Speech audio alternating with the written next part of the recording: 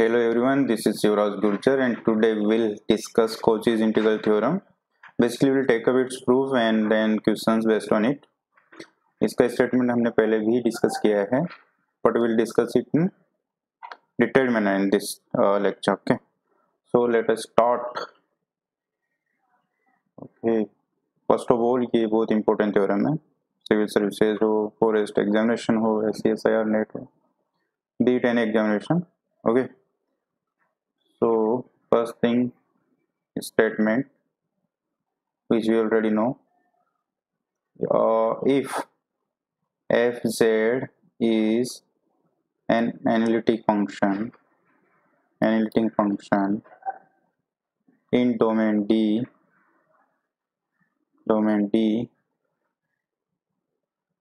whose boundary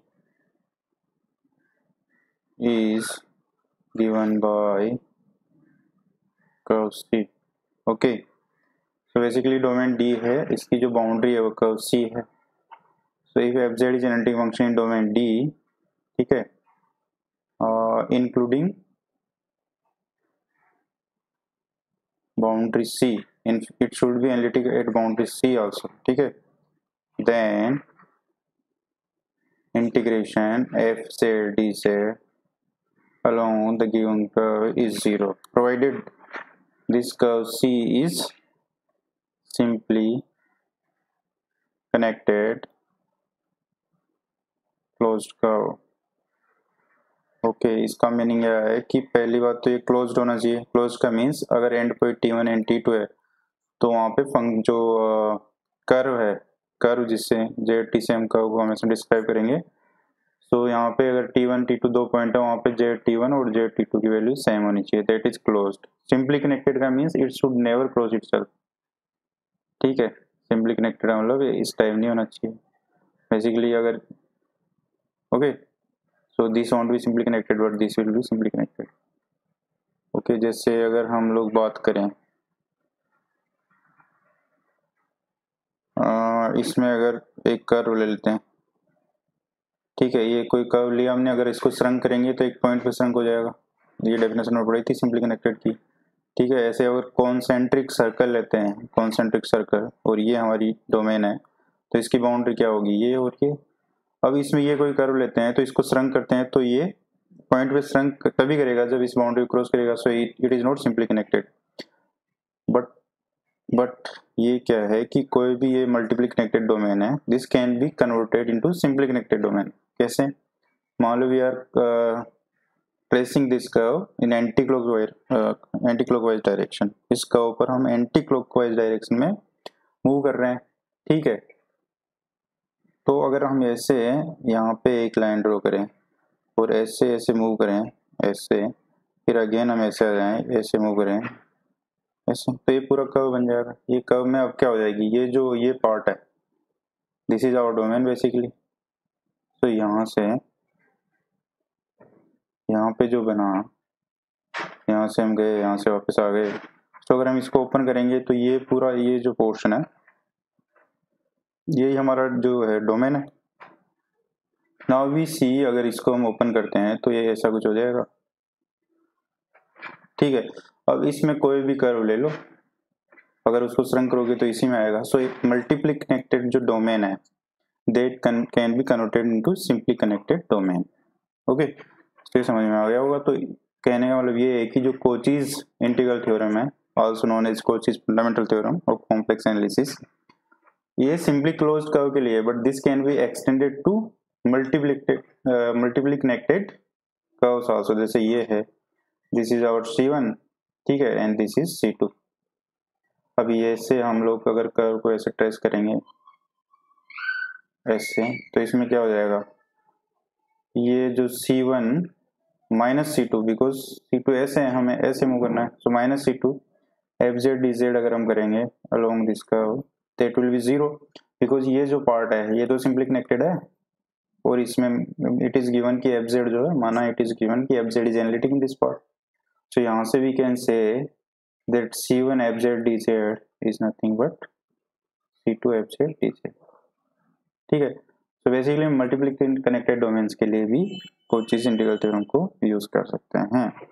I hope समझ में आ गया होगा। अब इसका प्रूफ है, बहुत ही स्मॉल सा प्रूफ है। For that we should know one more theorem जो will discuss in vector analysis. तो उसका थोड़ा सा हम डिस्कस कर लेते हैं। ग्रीन्स थ्योरम है ना, ये 2D में होती है। ये क्या बोलती है, if P and Q are continuous functions with continuous partial derivatives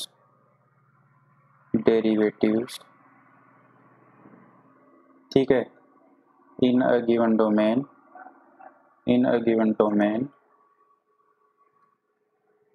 enclosed by boundary C,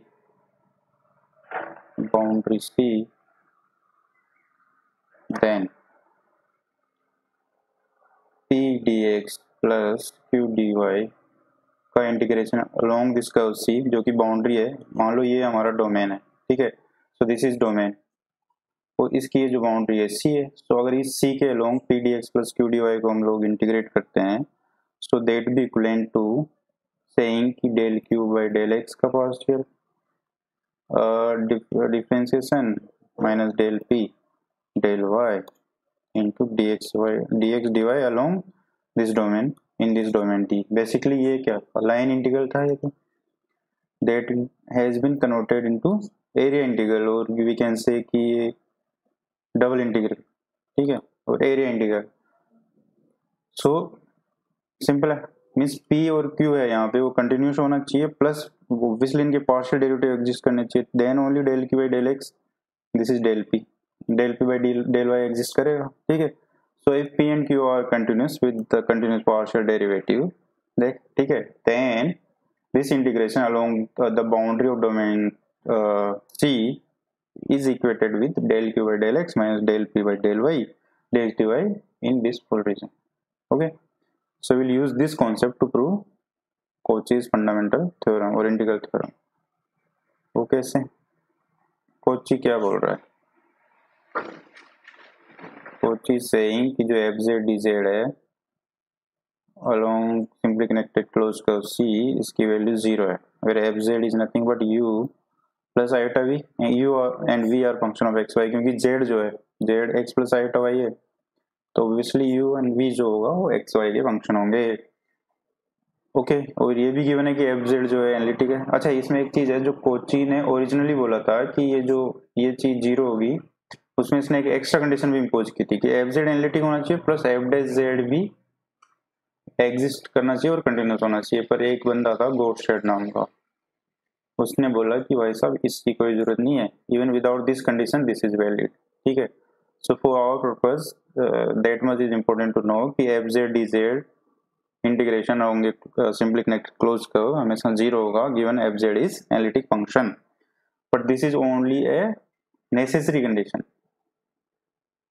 कहने का मतलब है कि ये सफिशिएंट नहीं है। कहने का मतलब अगर FZ 0 है तो हम ये नहीं बोल सकते, दिस डजंट इम्प्लाई कि FZ एनालिटिक होगा, know that is not true, ठीक है। अगर FZ एनालिटिक है और एक सिंपली कनेक्टेड डोमेन है, कर्व है, सिंपली कनेक्टेड डोमेन की बाउंड्री है C, तो इंटीग्रेशन अलोंग C FZ 0 होगा। बट अगर ये 0 है तो ये जरूरी नहीं है कि FZ एनालिटिक होगा, उसके लिए कुछ एक्स्ट्रा इस पे कंडीशन भी अप्लाई करनी पड़ेगी। वो एक मोरेरा नाम के बंदा था, उसने प्रूव किया, that's why that is known as मोरेरास theorem. मोरेरास theorem क्या बोलती है कि अगर FZ 0 है, ठीक है, if and FZ is continuous, then FZ is analytic, ठीक है। तो इसमें एक्स्ट्रा कंडीशन है कि FZ should be continuous as well, और सारी चीजें वही है, C सिंपली कनेक्टेड डोमेन की boundary and all those stuffs. Okay, सो हम प्रूव कर रहे थे Cauchy's integral theorem. Okay, so integration along C FZ U plus iota V, dz क्या है, Z is x plus iota y, तो dz dx iota dy, अगर इसको हम लोग ओपन कर देते हैं तो this will be U D x minus we D Y plus iota we D x plus U D Y. ठीक है, जस्ट हमने इसको सिंप्लीफाई किया। अब क्या होगा, ये है। अब देखो इट इज गिवन कि ये कोई बाउंड्री, ये कोई डोमेन डी है, उसकी बाउंड्री सी है और एफ जेड इसके अंदर एनालिटिक है। अगर एफ जेड एनालिटिक है, where F Z is you plus iota we, if F Z is analytic then we know कि यू एंड वी जो होगा इसके पार्शियल डेरिवेटिव एग्जिस्ट करेंगे and they will be continuous. In fact अगर F Z analytic है तो सारे जितने भी इसके डिफरेंशिएशन होंगे of all order they will be analytic. Will see it later on in the कोचीज integral formula कि अगर एफ जेड एनालिटिक है किसी डोमेन डी में तो उसके जितने भी ऑर्डर के डेरिवेटिव होंगे उस डोमेन में वो भी एनालिटिक होंगे। So partial differentials obviously continuous होंगे। अगर F Z differentiation F Z अगर एनालिटिक है तो वी नो कि F Z is nothing but del F by del x. Del F by del x means del you del x plus iota del you del Y. इसको also we know कि iota del F del Y. सो इससे we can say कि अगर F Z डेस जो है वो analytic है then del F by del x and del F by del Y that is पार्शियल्स of u and v will also be continuous. Okay, सो यहाँ पे u और v है उनके पार्शियल्स कंटिन्यूस है। So we can apply Green's theorem here. Okay, क्योंकि Green's theorem की तो यही कंडीशन है। और ग्रीन थ्योरम सेज कि अगर p एंड q के पार्शियल कंटिन्यूस है देन हम उसको लाइन इंटीग्रल से डबल इंटीग्रेशन में और एरिया इंटीग्रल में चेंज कर सकते हैं। तो इसमें ऐसे ही पहले में अप्लाई करते हैं तो क्या हो जाएगा, minus del we by del x minus del you by del Y. Basically ये p is u and q is minus v, so minus del q by del x. इसका विद रेस्पेक्ट टू x होता है, opposite होता है basically, और इसका with respect to y होता है minus into D x by D Y. ये हो गया integration in the given domain d। ठीक है, प्लस आयोटा सिमिलरली यहाँ पे भी हो जाएगा in given domain d del u del x minus del v del y, that is dx dy. Now fz is analytic given in given domain, analytic in d, so it will satisfy Cauchy-Riemann equations. Okay, Cauchy-Riemann equation क्या बोलती है, ux is equals to vy and uy equals to minus vx। अब ux equals to we Y means ux equals to we Y, सो ये हो गया zero. ये क्या है, del we by del x minus del we, ये हो गया। सो यहाँ से ux plus you Y plus we x zero है, you Y plus we x zero है, सो ये भी जीरो हो गया। सो ओवरऑल ये क्या हो गया, जीरो। ये टू हो गया। F Z D Z along a closed curve C is zero, so that is Cauchy's integral theorem. Okay, so now I will take example of this.